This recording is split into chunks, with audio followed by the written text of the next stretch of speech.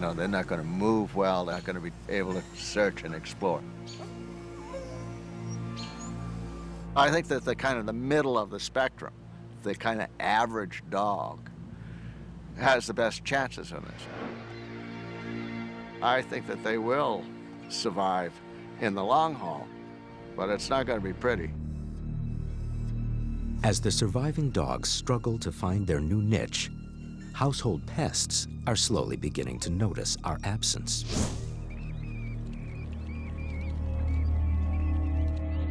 Those ubiquitous little creatures, rats and house mice, that would seem to be able to exist without us, are surprisingly quite dependent on our food supplies. Rats and mice are usually termed commensal rodents, which means that term means literally sharing the table. They are very dependent on people, and the little house mouse and the Norway rat, great examples of animals that would do less well in the absence of people.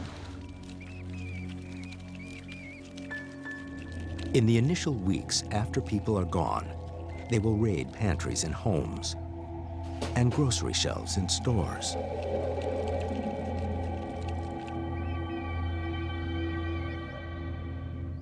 After eating through these food supplies, they will struggle to survive on things like cardboard, cloth, or glue. I think that if a city was abandoned, the rats would have to go back to earning an honest living. And an honest living means to go back to the wild and compete for resources there. Eventually, these rodents will abandon homes and buildings, which will make them easy pickings for predators. Although rats and mice will most likely survive in the future, their numbers will be greatly diminished.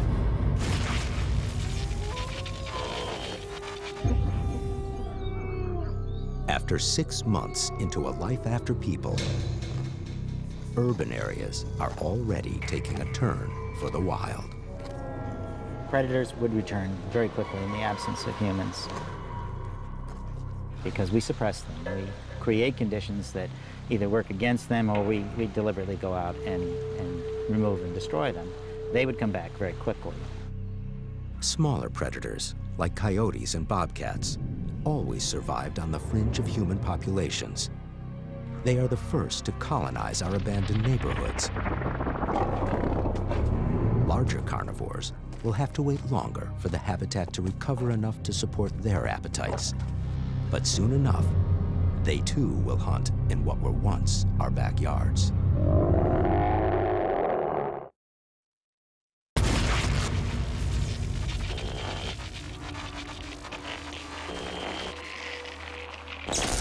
One year into a life after people, towns and cities are still recognizable, but nature is beginning to reclaim her old turf. One of the first great physical effects in the absence of people would be the transition of the impervious surfaces, the parking lots, the roads, into places that supported and then had an abundance of plant life. Any place where you have sunlight that's hitting, you're probably going to get some plant growth. Little seeds are going to get stuck in the cracks and so forth, and these things are all going to start to creep. Plants are wonderful that way. They can destroy things in matters of, you know, a few years.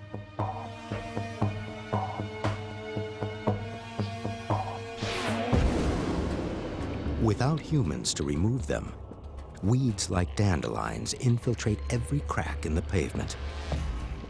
As these weeds die, their remnants combine with ever-spreading moss and lichen to create a layer of topsoil. This sandy soil is poor in nutrients, so only plants like clover that can pull nitrogen from the air flourish at first. Formerly manicured yards morph into fields where white-tailed deer forage for food. Wild animals have also begun to find their way into abandoned cities.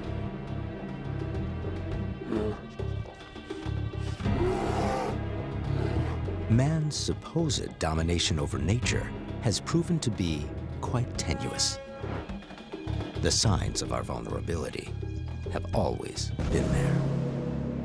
This is an ailanthus tree. It seems to enjoy rooting itself in very inhospitable locations, and it likes to attach itself to crevices and buildings. And when it does so, it causes damage. The roots expand, and the expansive forces of that force out mortar and stone and cause crumbling of a facade. If you get a lot of this on an entire building facade, it could cause major, major damage.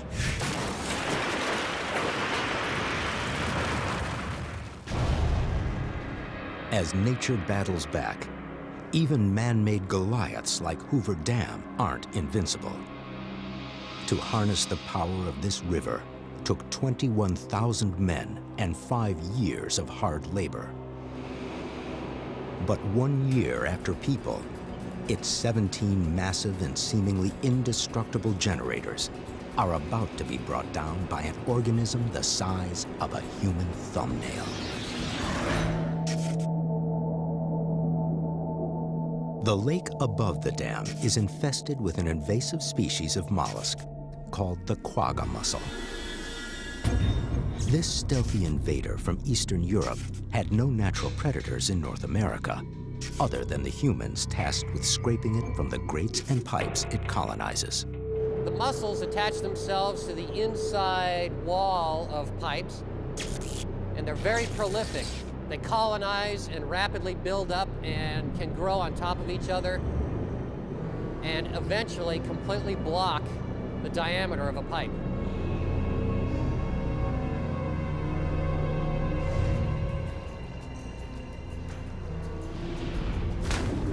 The small pipes that bring cooling water to Hoover Dam's generators make perfect homes for these creatures. And with no people around to remove them, they can spread like a cancer. And in fact, those mussels could clog up the cooling water pipes to the point where we couldn't keep these generators cool anymore.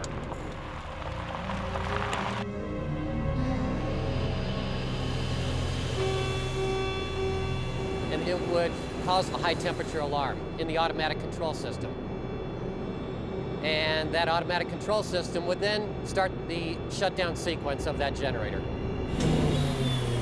Well, that would happen one by one to all of the generators at Hoover Dam, and eventually the entire power plant would be shut down.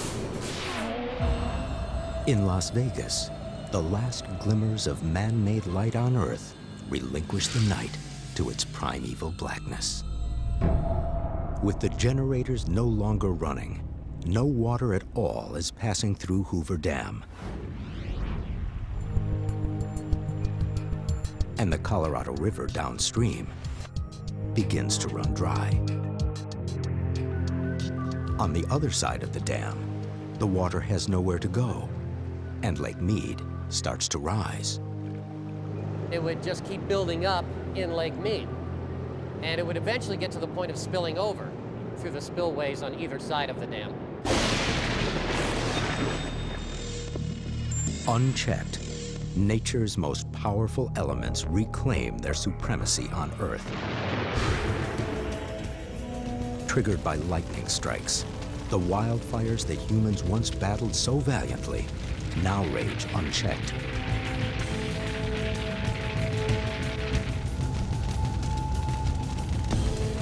Cities and neighborhoods full of abandoned buildings, wild grasses, and debris are prime fuel for the flames.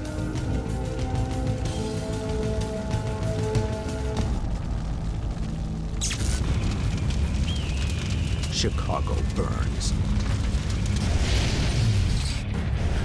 San Francisco's stately wooden Victorians are now only useful as kindling. And just as it did in the time of the ancients, Rome is burning again. As structures burn to the ground, charred timbers release nutrients into the soil, providing the next wave of plant life with the nitrogen it needs to grow and thrive.